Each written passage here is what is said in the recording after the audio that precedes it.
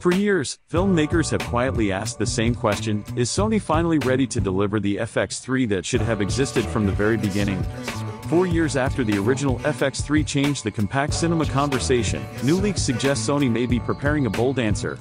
In this video, I'm breaking down everything we currently know about the rumored FX3 successor, often referred to as the FX3 II or FX3 Mark II, why it matters right now, and how it could be Sony's most direct response yet to cameras like Canon C50 and Nikon ZR.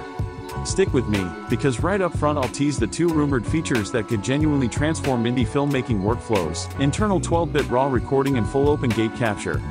Later, I'll explain why those two features alone could reduce rig size, speed up post-production, and fundamentally change how small crews work.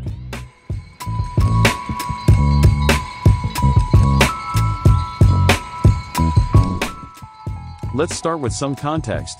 The original FX3 was special for a reason. When it launched, it gave independent filmmakers something they had been asking for years: a truly compact, full-frame cinema-style camera that didn't require a massive rig, a dedicated crew, or a 5-figure budget. It blended Sony's mirrorless sensor tech with a cinema-focused body, offering XLR audio, active cooling, and a form factor that felt liberated compared to traditional cinema cameras. For many shooters, it was the first time cinema-quality images felt genuinely portable.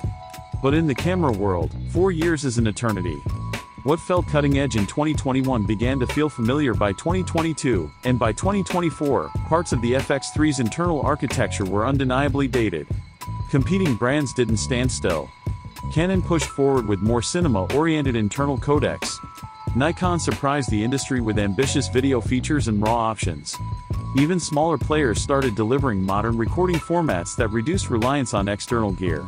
Meanwhile, Sony's incremental updates across its lineup weren't enough to quiet growing chatter from filmmakers who wanted a real generational leap, not another minor refresh. That's why the current FX3 II rumors feel different. This isn't just wishful thinking from fans. These leaks read more like a calculated response to a market that has evolved. Filmmakers today want fewer external accessories, lighter builds, faster turnaround times, and content that can be delivered across multiple platforms without reshooting.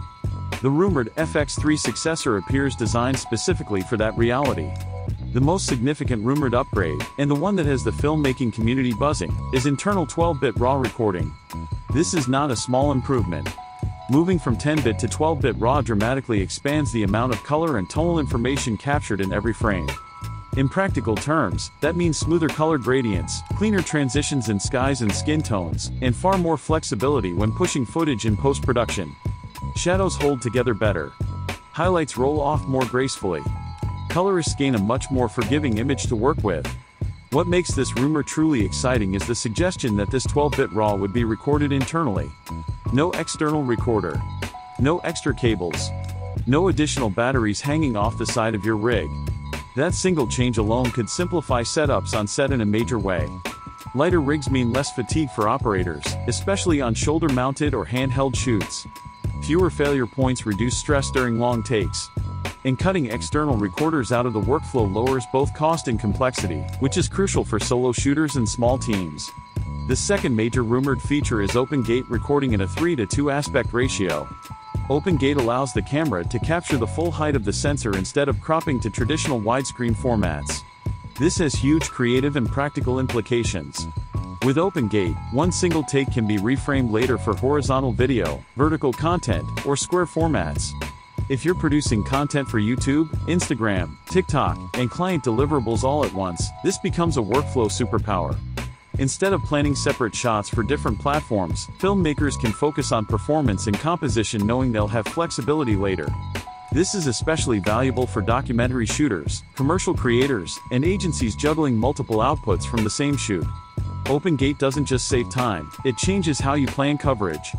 Beyond these two headline features, additional leaks suggest the FX3 II could feature a new 24.2 megapixel stacked full-frame sensor.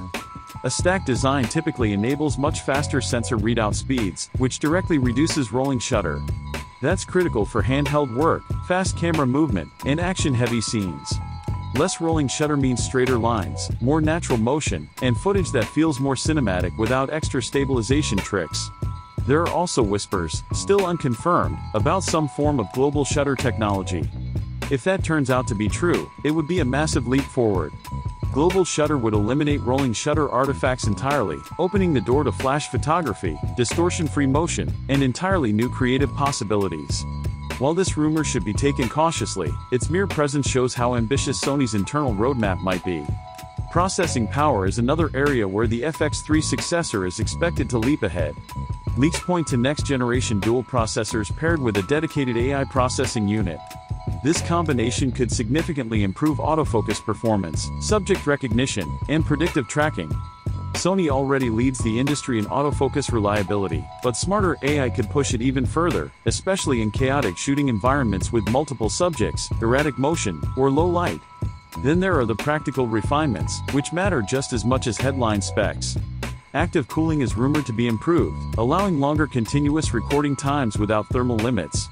Dual card slots are expected, potentially combining CF Express Type A with SD cards for flexible media choices. Connectivity upgrades like Wi-Fi 6E and Bluetooth 5.2 could dramatically speed up file transfers and remote control workflows.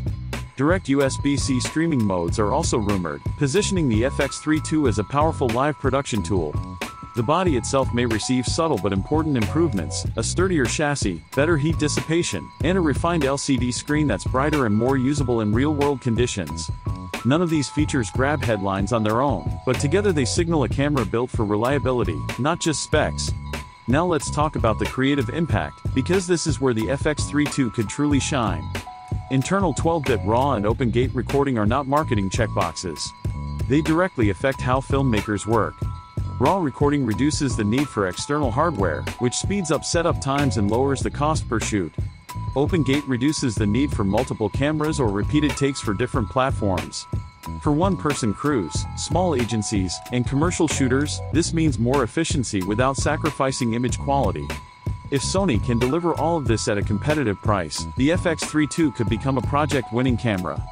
Clients care about results, turnaround time, and reliability. A camera that simplifies production while preserving cinematic quality has real business value. So the big question remains, is this finally the FX3 successor that reclaims Sony's leadership in the compact cinema space? The leaks suggest something far more ambitious than a mild refresh.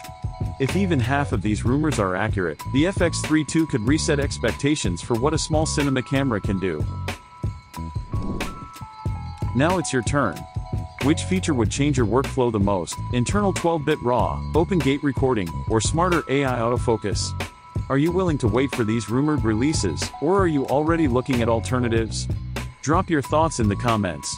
And if you enjoyed this breakdown, don't forget to like, subscribe, and hit the bell so you don't miss the announcement coverage when it finally drops.